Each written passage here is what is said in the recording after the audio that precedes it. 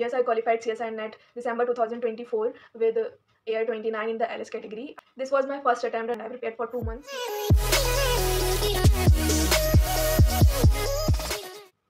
Hello everyone, I am Riya Asthana. I hope all of you are doing well and safe. This is the very first video on my YouTube channel. Here in this video, I am introducing myself as a CSIR NET qualifier.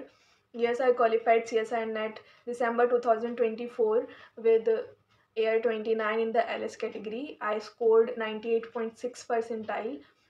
I missed the JRF by 0.4. That's the other side of the story. But yes.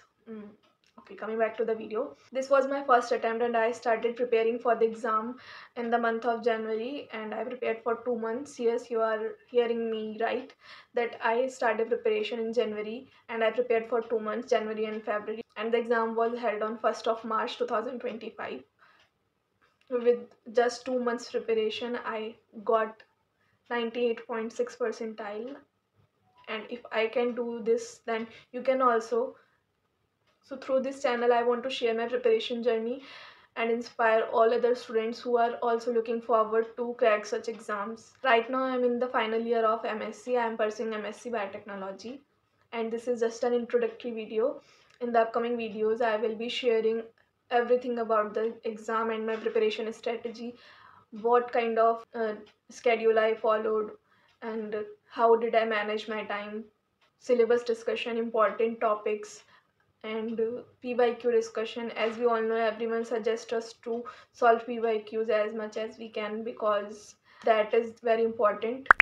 But no one tells us about that how to solve PYQs and how to analyze them, with what motive we should solve PYQs. In the upcoming videos, I will also be sharing this with all of you.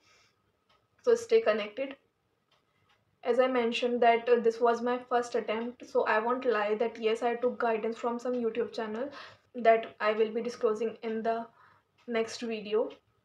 Yes, we all know that to start something, or if we are doing something for the very first time, we need some guidance, and to understand the paper pattern and the syllabus, we need guidance. I just want to help other students who are preparing really hard and want to score good in the exam. So I don't want them to miss this video, and that's why if you are not targeting any exam, CSIR NET or any other life sciences exam, then I would like to pitch to you that you should share this video to your relatives or friends who are preparing for such exam.